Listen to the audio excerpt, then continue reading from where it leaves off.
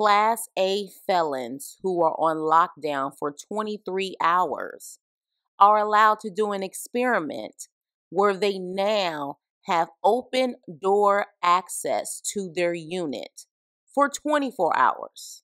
Oh, and without correctional officers. What could possibly go wrong? Shit, a lot.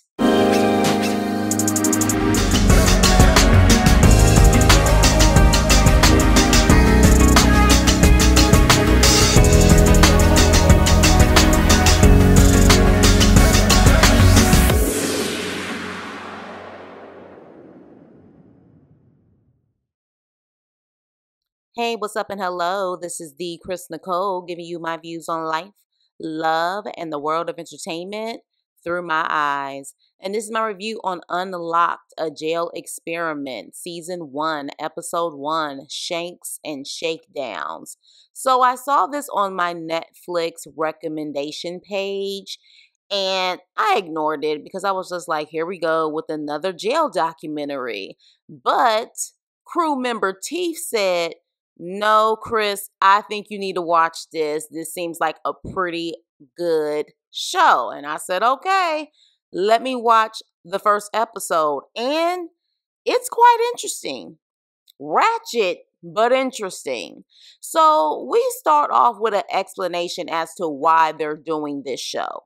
They talk about the issues going on in the United States prison system, how the correctional officers are outnumbered by the prisoners, and because of the violence increasing in the prisons, most inmates are locked down for 23 hours a day and they only get 1 hour out. Mind you, of course, their cells are like the size of a closet and they're in there typically with another person. All right. So they feel that's the only way they can control these prisoners is to just only give them 1 hour of free time. But because they're in their cells for 23 hours a day, that creates tension. It creates a lack of mental stability. Mind you, some of them already had a lack of mental stability. So by the time they get out for that 1 hour, a lot of them start fighting. They start arguments. And then the next thing you know, an episode of Oz comes on. And while they're supposed to get 1 hour of free time, if someone starts to fight or they're not obeying the rules, that 1 hour gets cut and they're back in their cells for another 23 hours. So you could potentially only be out for 15 minutes. A fight breaks out and then you're back in your cell. Sheriff Higgins, who runs the prison in Little Rock, Arkansas, decides to do an experiment on his H unit that gives them full access to their unit without correctional officers. So what does that mean? The cell doors are open 24 hours a day and there's no authority in the unit. Mind you, everyone in this unit has the worst of the worst felons, all the way down to recreational use and robberies. All right. You have Class A felons who have been in prison since they were teenagers. Some of them are teenagers in that unit, but they have been pretty much in and out of jail their whole entire lives. Now, does this program last for a day? No. Does it last for a week? They want to do this program for 6 weeks, a month and a half.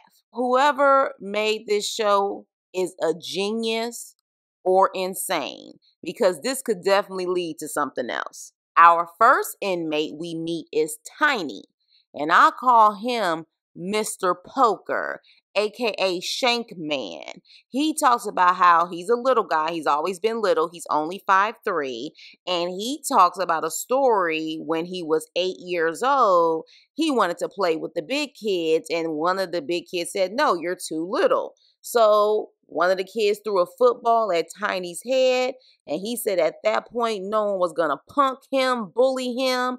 And does he decide to fight him? with his fist? Uh-uh.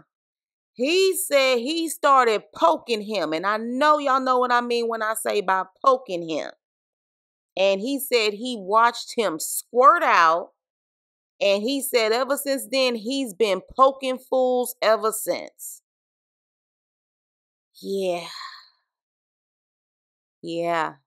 The H unit. He is in there for aggravated robbery and first-degree battery. Then we meet Eastside, and his eyes scare the hell out of me. But he is the tattoo guy in the unit. He is in there on depossession and steal.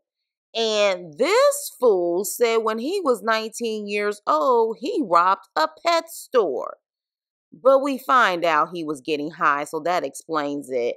But let me tell y'all something. The story he told about how he stole a bunch of snakes and an iguana, y'all, let's just say that it was in God's will for him to get caught. Y'all listen to that story. I was mind blown to hear what the heck he said. We knew he had to be high going in there to steal a bunch of snakes and an iguana. He said he's been using that hard M since he was 8 years old. 8 years old. Mind blown by that. I don't think I've ever heard someone using something that hard that early. So yeah, he's pretty much buying his time until I guess they transfer him to prison. Okay, because this is a detention center. This is where people go before they're actually transferred to their prison to do the remainder of their time. They do a shakedown before the experiment begins, thinking that will stop contraband coming into jail. Okay. Then we meet Randy. He's considered an OG in the H unit. He's 46. They call him True Story. And if you watch the episode, you will know why they call him that. He is there for DA and possession. He is the helper in the jail. He claims he hates confrontation. Okay. Yeah. So after he says that he hates confrontation, we meet Tyler, and he seems to be the rebel without a cause. Tyler picks over someone's leftover food on a tray, and the CO says for health reasons, the inmates are not allowed to do that. But Tyler does it, and the CEO tells Tyler, don't do that anymore. Like, don't do it. And Tyler starts dropping F-bombs and what the F doesn't matter if I eat someone's leftovers, screw you. And the CO is an older black woman. And she's like, don't you ever disrespect me. If you disrespect me, it's going to be a problem. And then he calls her a sorry bitch. Now, Randy is black. Again, the CEO is an older black lady. Tyler is white. My gut tells me that Randy saw this as disrespect even more because she is an older black woman who is probably around his mother's age. So, Mr. I don't like confrontation goes to Tyler's cell and says, don't you ever disrespect her again, pretty much giving him a warning that if he does, it's going to be a problem. Sheriff Higgins tells the H unit about the experiment. No locked cells, no COs, and you have to be responsible adults with no contraband and work together to make this a safe, productive environment. Sir, if they were responsible adults, they wouldn't be in jail. We meet Willie Lovelace. I'll call him AKA Poet because he reminds me of Poet from Oz, locks and all. He said, look, that's great that you opening up the doors, but I don't want to be pacified. Y'all want to make me feel comfortable and complacent, but I want you to create programs that's going to help me get out of here. I can get a job, be with my family, and I don't have to come back. And the sheriff says, well, that's what I'm trying to do with this experiment. And I was like, how in the hell would this experiment help them? That's what I thought at first. But then when I started to really rethink it, I said, you know what? I can see his point. Because if you can't handle the little freedom that he gives you in there, how can you handle the free world? So Okay, I see you, Sheriff Higgins. Randy is the self-proclaimed pod boss, and he wants the older heads to come together to bring some authority since there won't be any COs in the unit. And clearly no one in there likes authority. So immediately people are like, who the hell does Randy think he is? Especially the younger guys, because baby, they thought our generation was bad. This generation don't give a hook at all whatsoever. And Randy is so happy. He's like, I am the vibe boss all day, every day. Okay, Mr. Vibe Boss. Mr. Vibe Boss is actually an enforcer, and he is really cool with Tyler's cellmate. And he talks to Tyler's cellmate, and when the cells close, Tyler's cellmate whoops his ass for being disrespectful. Tyler is busted up and he has to go to medical. And of course, he says that he fell off his bed because there's no snitching in jail. And Randy says, I did that. I believe in karma. And I'm like, yeah, I believe in karma too, but not when you're creating the karma, sir. Now, mind you, this is before the experiment begins. The sheriff just told them about the experiment. The experiment hasn't even started yet. But then the day finally comes and the experiment begins. And these inmates are hyped. They are screaming, saying, get the heck up out of here, banging on the doors. Some of them are shaking their heads like, this ain't gonna work. What are they doing?